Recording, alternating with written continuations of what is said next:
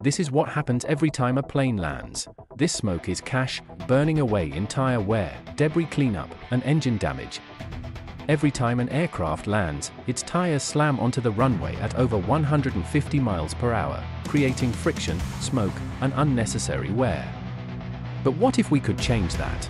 This is today's state-of-the-art landing gear. The result?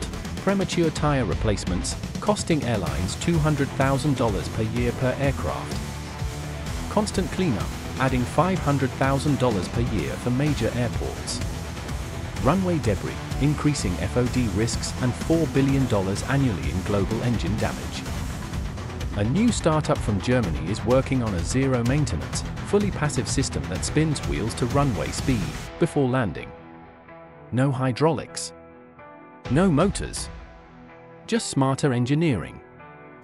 The savings for the industry are beyond astounding. Airlines save $150,000 to $300,000 saved yearly per aircraft. Tires, brakes, engine checks.